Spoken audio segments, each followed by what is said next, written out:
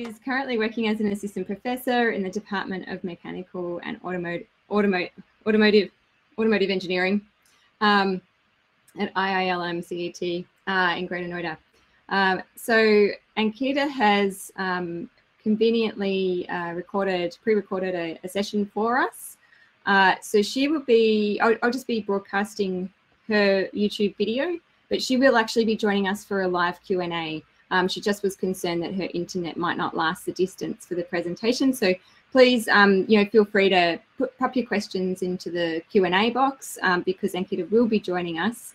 And Ankita, your video just works perfect. So that's great. Thank you. Good morning. Yes, good morning, good afternoon, good evening, depending on where you're joining us from. Yeah, I'm from India. So namaste and good morning for all of you. Yes, thank you. All right, so I'm just going to play your video now. Yeah. And we can probably both turn our videos off.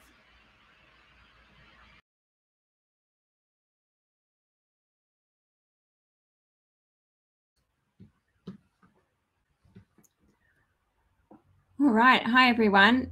Just wanting to get some tech help, please. Okay, I think I'm all right. Hi, do you need me on here, Alex? Do you need to hop off? No, I think I'm all right. Okay, I'm okay. So we've actually got 15 minutes left until the end of the session, Ankita. We currently does not look like we have any questions for you. So if I think it's bit research area. Well, I mean, please feel free to tell us more about it. I mean, yeah, your presentation was you didn't use the fully allocated time, so please feel free to if there was anything more you wanted to add, you can do that now. Actually,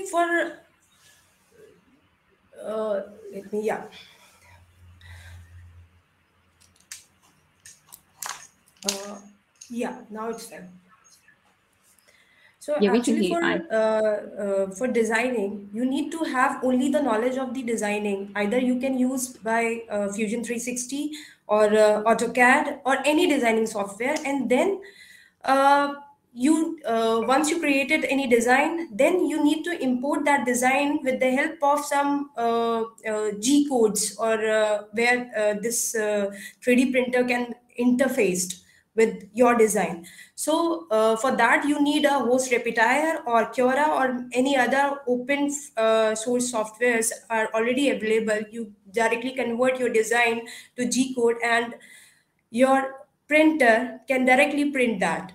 And for designing, because once I was into this designing implants, and I have connected so many orthopedic surgeons for that. So I got to know about one crucial thing which I would like to share here. First thing is that you need to follow certain designing rules for that. Means you need to have a certain base for that. Once you are creating any design, you need to design from by considering it as an solid base. Just imagine a solid base and then start designing. That is the first thing which you need to analyze before designing anything. So when I was designing something, I was actually stuck so many times, but then I got to know about this designing rule. And after that, I'm designing, I'm connected with many orthopedic surgeons in India, and I'm assisting them. And I have actually master's 4 students in this field, and one student is completing masters under my guidance in this doing FEA analysis in hip implants. So that's the all I want to share with you all.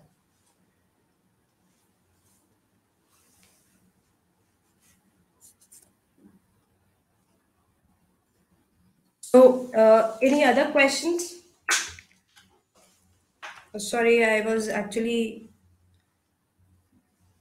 My apologies. I was talking and I had myself on mute. You'd think we'd be able to work these things out, and it's my fault, not yours, Ankita. Okay. So the first, we do have some questions that have come through. The first one is, what kind of printer are you using for orthopedic parts? What, please, can you repeat it? What kind of printer are you using to print these orthopedic parts? You can design with the help of FDM 3D printer, or you can, if you want to create if you want to create some patient specific, then you can go for SLA based 3D printer and DLP based 3D printer for that. Okay. I think you're logged in onto different accounts, if you wouldn't mind logging out. Yeah. It's just creating a little bit of feedback. Now it's fine. Yeah, that sounds good. And the next one was, can you customize the implanted part via using real CT scan data from the patient and transform that into a CAD file to be 3D printed? Yeah, for that, Diacom software is the best one. And you can have some open source softwares too, but I'm not sure because I haven't used them. And so yeah, Diacom software is the perfect one where you can get the whole analysis of the bone and what kind of dimensions you need, and you directly import that file to .stl, and you can design whatever you want to design. Yeah, exactly. How do you decide the materials for 3D printing of orthopedic parts that are compatible and non-toxic to the body? Yeah, actually, there are certain criteria to select the material for that. Material should be biodegradable and biocompatible, and it has a good mechanical characteristic or mechanical properties.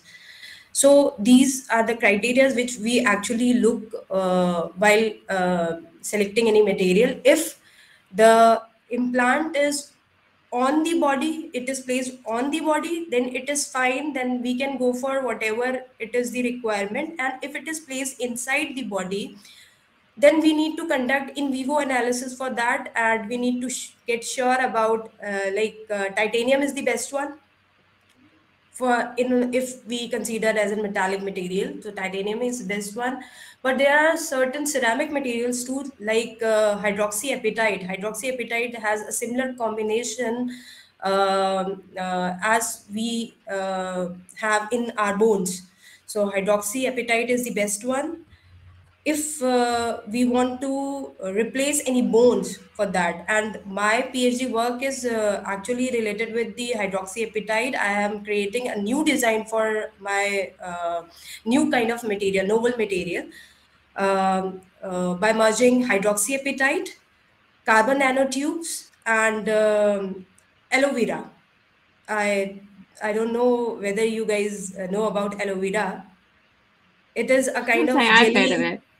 Yeah. It is a kind of jelly thing which it has a very good biocompatibility. So I'm creating that novel material for that, for Fantastic. further analysis and for further things. Yeah, sounds really interesting. Do you see an increase of use of prosthetics as an option for preventative medicine for people who have various forms of arthritis at a young age to slow the progression of the damage? I'd also add, I think, not just arthritis, but also diabetes. So I know, like, patients with diabetes will use this as preventative medicine, prosthetics. Yeah. We can say that because I'm not very sure about it. I guess you're more sort of on the orthopedic side, right? Whereas prosthetics are orthopedic is inside the body, prosthetics are outside the body. That's an important distinction to make, right? Absolutely. Yes, all body parts, but certainly got different requirements around levels of certification and ease of adoption and the whole rest. I'm going to wrap up now. I know that April had a lot of questions to answer, and so this might be a really good opportunity over the next 8 minutes until our panel, which is coming up, Materials for Industrial AM Applications, moderated by Dr. Erin Brody, which I'm really looking forward to.